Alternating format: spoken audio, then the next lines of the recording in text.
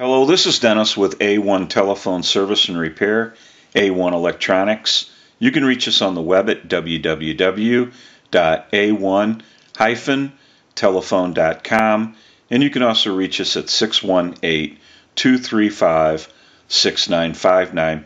Today I want to show you a really cool, clear Trimline by Bell South. And these are collectible. People really like them. You can see through them, and you can see all the electronics on the board. And they light up because they have neon bulbs in them when the ring cycle comes through and the telephone rings. We're going to explain to you about the telephone itself. Now, Bill repairs telephones down in Indiana, and we've helped Bill out before. He sent us a Lamborghini car telephone, and we repaired that. He could not repair it, so he sent it to this company in Ohio, and they could not repair it, and so basically they sent it directly to us here at A1. So now we have it, and we're troubleshooting this telephone, and I'm going to run through a little bit about what's going on. I've already started the troubleshooting process, and we're going to kind of fill in what is going on. Now the cord is a shop cord. When this telephone came in, it did not have a handset cord from the base to the handset. And we have our board here. This is our back cover, so we'll show you that real quick. And it has the Bell South logo on it here. We'll set that to the side. We'll show you the telephone itself. This is the main PC board. But we're going to talk about this board because we've been troubleshooting it. Now, we found two issues.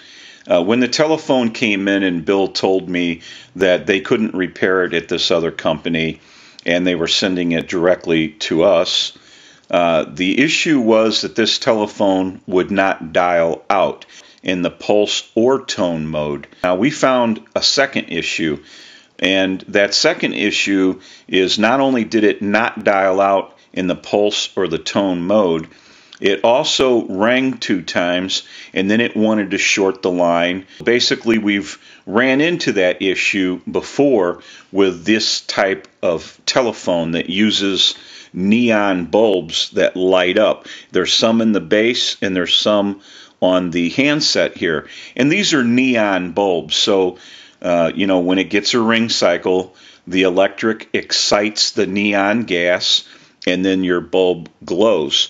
Now, if that was a regular light bulb, it would tie the circuit down all the time. It has to be neon. There's no real physical connection other than the gas being excited by the electric and then glowing on a ring cycle. But that's an issue we're going to look at down the line, because the first issue is the telephone will not dial out at all with the pulse mode or the tone mode.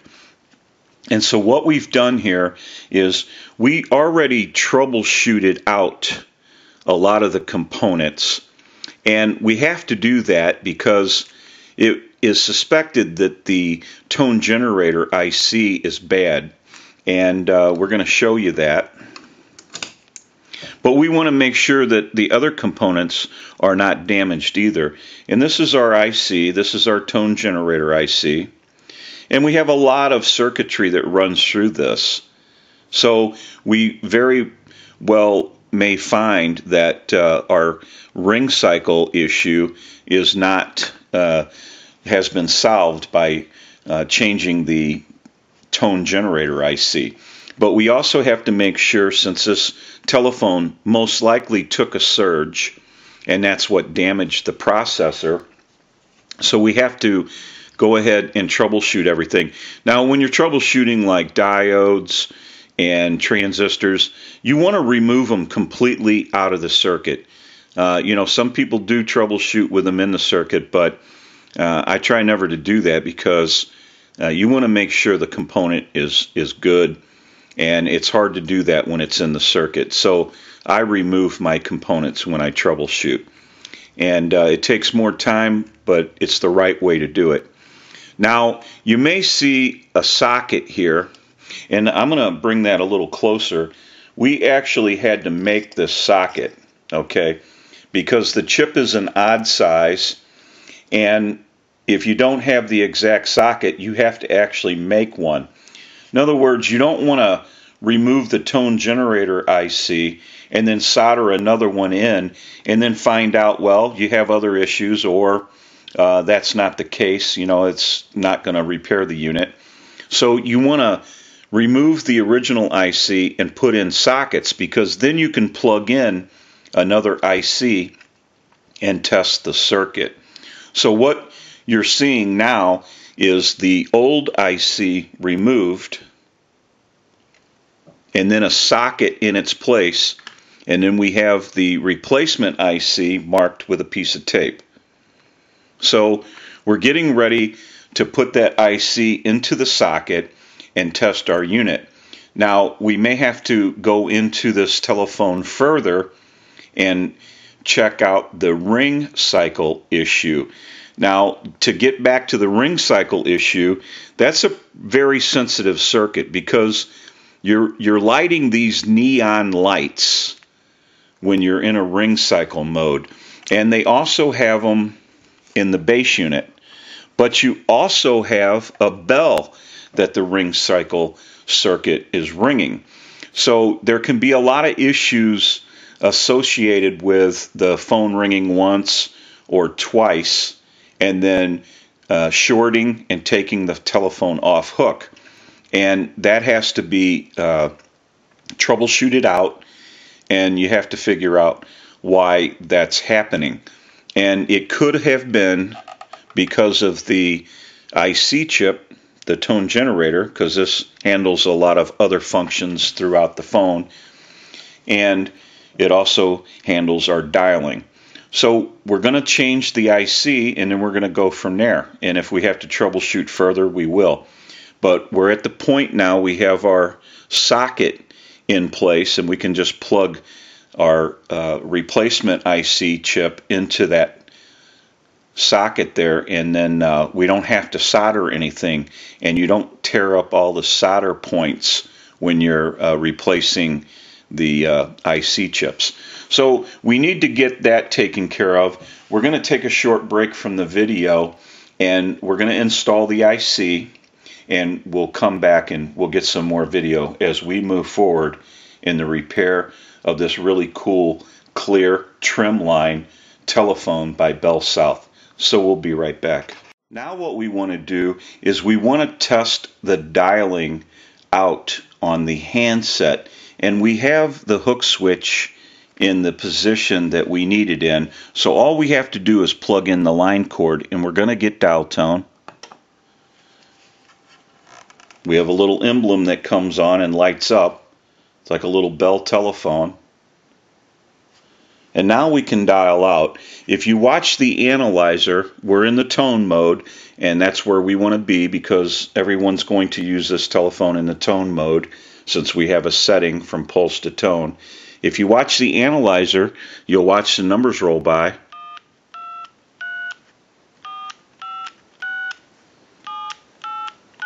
Now when this telephone came in, it did not dial out in pulse or tone.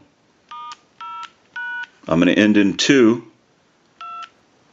Now I want to go ahead and transmit into the transmitter. So if you watch that red light on the analyzer, every time I transmit, that's an indication of 100% modulation on transmit. 1, 2, 3, 4, 5, 6.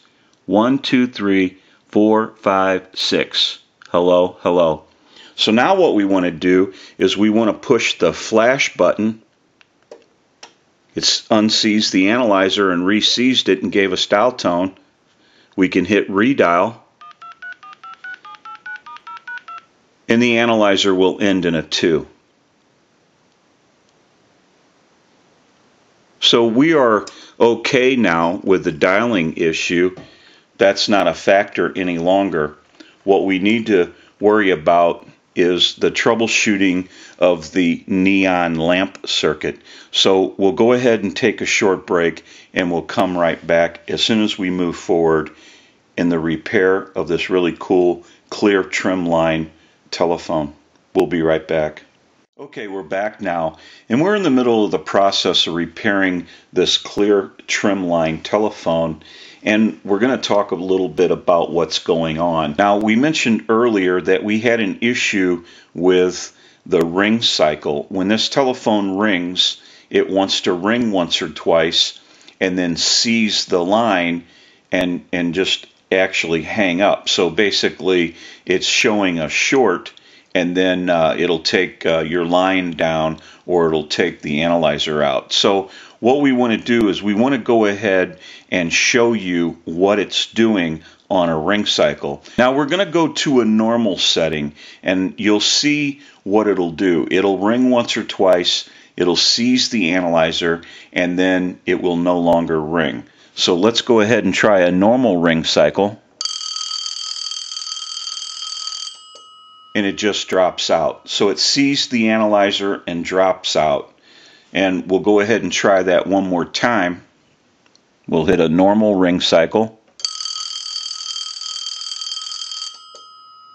And it will not ring again because it sees the analyzer again and it's just not going to ring. And we cannot have the telephone doing that when it's in a normal situation, no matter where it's installed. So now what we want to do is we want to troubleshoot out our circuitry for our neon lamps. And we have two of them in the base unit PC board, and then we have two lamps in the handset PC board. And over time what happens is the values change of the components that make up the circuit. Even the lamps can change a little bit here or there. And so what's going on is we need to troubleshoot out the issue. We'll come back and get some more video as we move forward in the repair of this really cool clear Trimline telephone. So we'll be right back. Okay, we're back now, and we are finished up with the repair of this clear Trimline telephone, and we're going to run through a little bit about what went on. Now, we were in the middle of troubleshooting the ring cycle circuit and the neon lamp circuit, and so basically what we did was went through and troubleshooted the entire circuit, and none of the components that are associated with that circuit turned out to be that far out of value or tolerance that we would go ahead and rework the whole circuit or rebuild the whole circuit. So that's not feasible.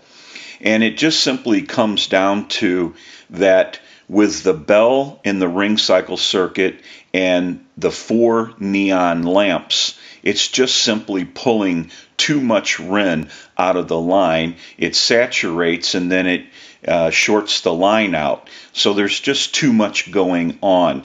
And back when this telephone was put out onto the market, they regulated the telephones a little better, even though they don't really want to admit it. They had a better ring quality, and there was a better Rin quality to the lines. Now, the more modern lines do not support as much Rin any longer, and this telephone with some age on it is just pulling the line down. It's just taking too much out of the line. There's too much going on that ring cycle. And so the best thing to do, the most logical answer to the situation, is to eliminate 2 of the bulbs that are in the base unit. And by doing that, you lighten the load on the Rin that it's pulling out of the line on a ring cycle. So you didn't really see those bulbs too much down in the base unit anyway, and we get to keep the visual effect on the top of the handset. And we're going to go ahead and start our final checkout. Now, we also want to mention our amplified pickup. We use this in troubleshooting, repairing, and on our final checkout, and it's amplified so that you can hear the audio from a receiver. when we're checking out the telephone. And we're going to ring this unit with the analyzer, but we're going to let it ring more times than normal because we had an issue with it pulling the line down or shorting the line and taking the analyzer and seizing the line. So we want it to ring quite a few times, and we're going to go ahead and start that now with the analyzer. So we'll send a ring cycle. And you can clearly see the neon bulbs. It's a nice visual effect. We'll let it go a few more times.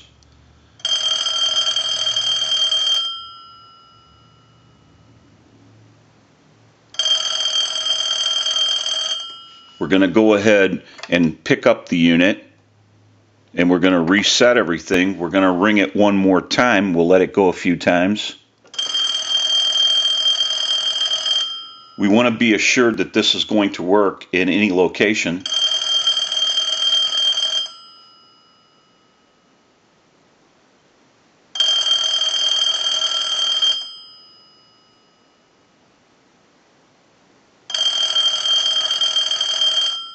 I'll let it go one more time and we'll give you some dial tone.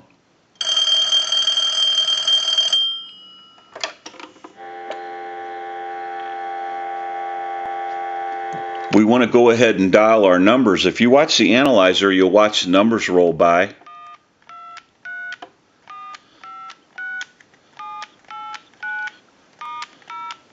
I'm going to end in a 2.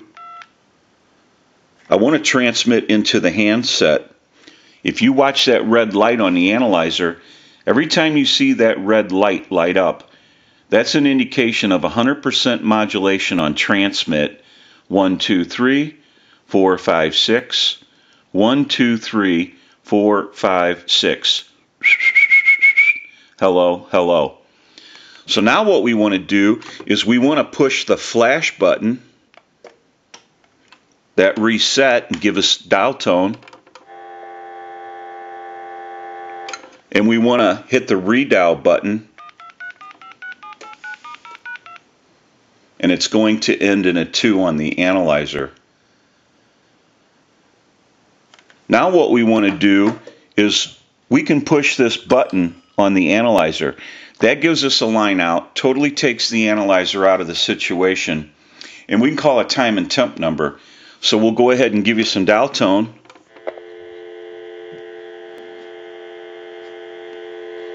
And we'll call that number.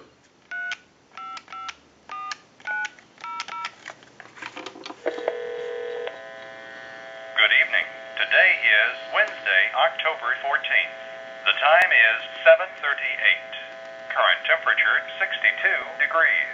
Now the weather forecast for the Belleville area. Sunny today with highs in the mid-70s, mostly clear this evening, lows in the upper 40s, mostly sunny Thursday, highs in the upper 70s. We can go ahead and hit the flash button, give you some dial tone, and we can call my number and it'll be busy.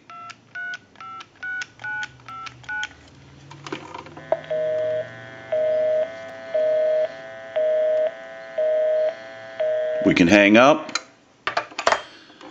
Now that we know that this really cool, clear Trimline telephone has been repaired, we can return it to Bill, and he can return it to his customer, and I'm sure they're going to enjoy it very much, because there was a couple of shops that looked at this and could not repair it, so I'm sure they're going to be pretty happy about that. This is Dennis with A1 Telephone Service and Repair, A1 Electronics. You can reach us on the web at www.a1-telephone.com, and you can also reach us at 618-235-6959. Thank you for watching, and have a great day.